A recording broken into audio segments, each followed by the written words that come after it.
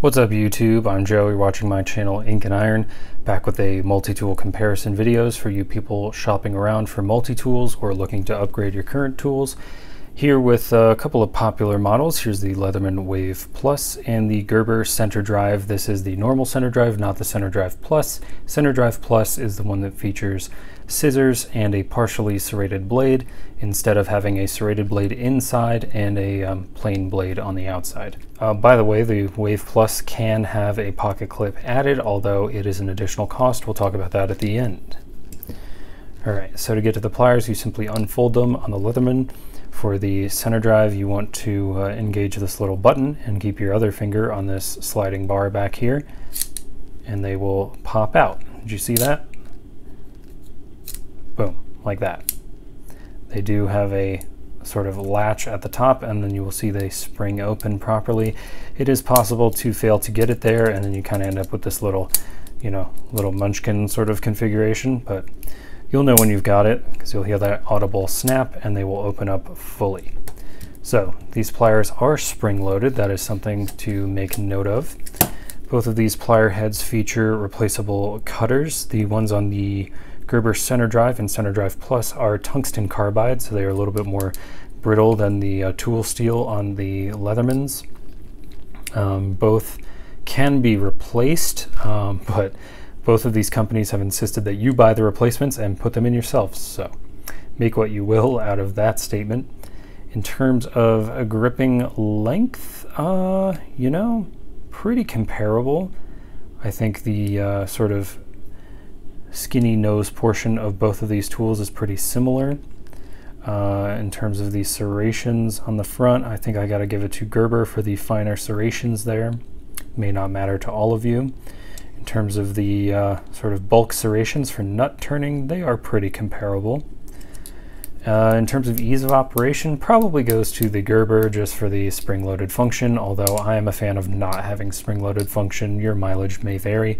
Consider what you like to use at this point. All right, let's go ahead and start looking at our large tools here. We'll save that for the end. I've got a large plain blade on my Gerber Center Drive, and I also have a dedicated plain blade on my Wave Plus here. In terms of length, I believe it goes to the Center Drive by a good amount, by an amount that you can appreciate just with your eyes without any need for measuring. Both of them have a thumb opening mechanism. I will say it's a little tough to get the one out of my Center Drive, but that's going to vary depending on your finishing and your tolerances on your particular model.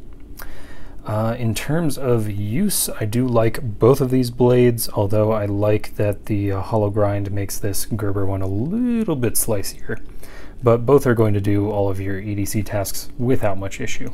Now I'm going to show you the main feature of the Center Drive here, and that is the Center Drive screwdriver mechanism. So this thing folds out externally. It does hold a full 1/4 inch bit, which is lovely. If you have a bit set, you can fit it straight in here right away without need for any proprietary bits. It does come with several other bits I'll show you later when we talk about the sheath. In order to access a spare bit, you can pop this open and get at a spare bit that you can have stored right down here. So I've got a Phillips down here. Phillips and a flat, the most common things I run into every day. And yes, in terms of center driving, you can see that the tip of the driver is in line with the center axis of the tool. So when you're driving, that head stays in place and you simply rotate the tool around where you're driving. So that is pretty convenient. In terms of the driver on the Leatherman, it is an internal tool, and it comes with proprietary bits. I am not the biggest fan of this as someone who owns a lot of non-proprietary bits. Oh, this is the glass breaker and flathead combo. Yeah, you can get various other combinations as well. Yeah, in terms of reach, there's really no competition here. It goes to the Center Drive. If driving is your thing, the Center Drive is going to be a lot more up your alley than probably the Leatherman. In order to get the same function out of the Leatherman, you will have to buy a bunch of Leatherman's accessories to try and achieve the same reach and adaptability that the Center Drive comes with right out the box. Okay, now we go to the internal tools for the Gerber Center Drive, and you do have to lock it out all the way to get access to these, because you can see they need to clear in order to swing open. Okay, Center Drive file. This is one of the external tools on the Leatherman. Come on. You can see mine actually interacts with the pocket clip a little bit. You can see it kind of snags there slightly, so something to be aware of on the Leatherman. I don't know if that'll happen to you, but it happens on mine. In order to use the file properly, you have to slide open the plier heads, and then, in my opinion, slide the plier heads closed again to have it locked out and in a stable configuration on the Center Drive. No such issue on the Leatherman, it just sort of folds open. In terms of length, they are approximately the same in terms of usable filing length there. That's our double cut side, single cut on the reverse of the Center Drive, and I've got a diamond coated file on the Leatherman. So it's just going to depend on what your filing needs are. I will say this is one of the better files that Gerber has ever made. No, it does not have an edge file for metal cutting as if it were a metal saw, unlike the Leatherman here. So you can cut like metal pipe with this. It takes a while. I'm not gonna lie, I've done it. Okay, so let's fold these back up. Just for the sake of speeding up this discussion, I'm just gonna leave these pliers open on the Center Drive. Come on. Let's take a look at the awl. So I don't have a dedicated awl on the Wave, so it's going to go to the Center Drive here. It is nice and pokey. I have stabbed it through some thin steel drums, and it held up really nicely. It is quite sharp. So if you need to use it as like a marking knife or to start boring holes into wood or what have you, this is going to come in handy very easily and stay sharp. Okay, I've got a bottle opener and pry tool on here, and let me see, I don't really have a dedicated pry tool, and the bottle opener is the same as the can opener on the Wave Plus here. You can see we're approximately the same size. This does not serve as a can opener, so that is one function the Center Drive is lacking, although the dedicated pry function with the actually upswept pry tip here means you can pry out small nails and staples and things like that very easily. This is the combination bottle opener can opener for the Leatherman Wave. It also has a wire stripper down here. I don't remember if this tool has a wire stripper. I guess I don't think it really does. So that is something to make note of. Wave Plus does come with a wire stripping notch there. Here we go. A little bit fiddly to open the tools on the Center Drive. So this is their fully serrated knife. This bronze color, by the way, is not standard. I cleaned off the shedding black oxide that was on the tool. Like you would run your hand over it, it would turn black. I knocked it off with a solution of isopropyl alcohol using a brass brush, and it picked up all the brass. So now it has this sort of dark bronze aesthetic, which I kind of like. It looks kind of cool in my opinion.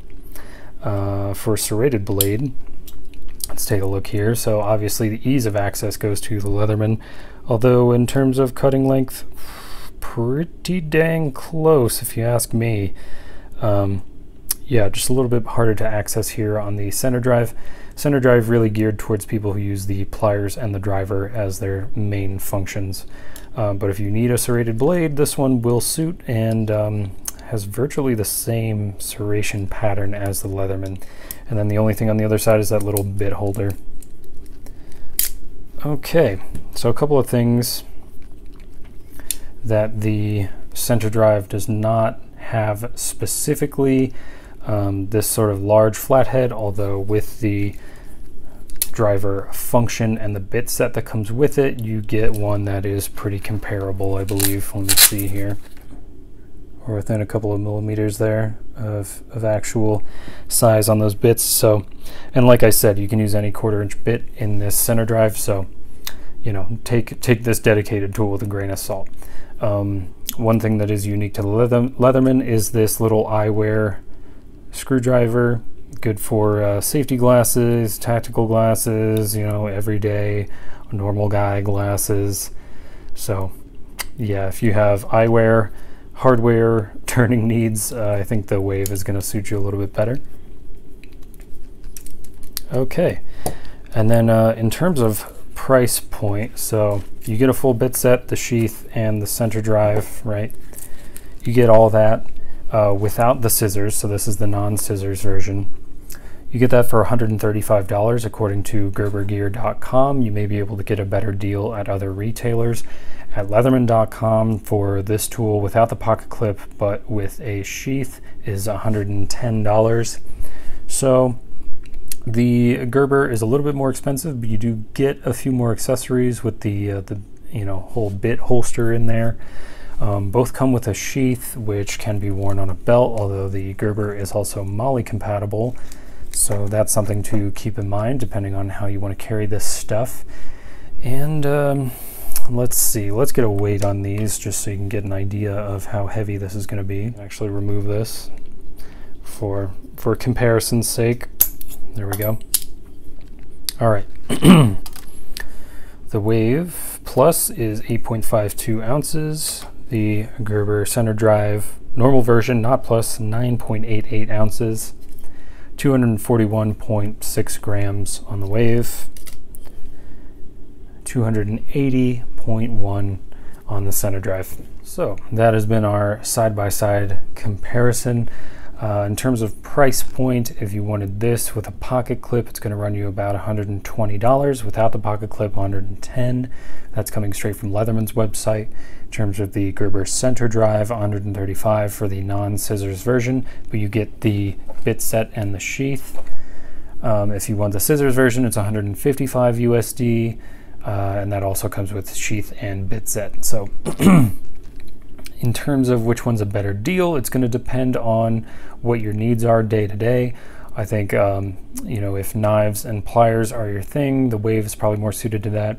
If quick access to pliers and drivers is your thing, the center drive is more geared towards that. In terms of which one I would go for in this current configuration at $110, $135, I'm going to go with the Wave Plus just because I don't really need super quick access to pliers all the time, although that is a really cool feature of this center drive. But like I said, your mileage may vary, and I hope you use this video as a tool for comparison and to spend your money how you want. Because I'm not out here collecting tools just for me. I want to be able to share the info so that you can better spend your money. I've been Joe. You've been watching Ink&Iron for more multi-tool content. Got some stuff upcoming for knives, for fountain pens, for typewriters, for anything I want to do here on my vlog. Like, sub, do the things, and I'll catch you on the next one. All right, bye.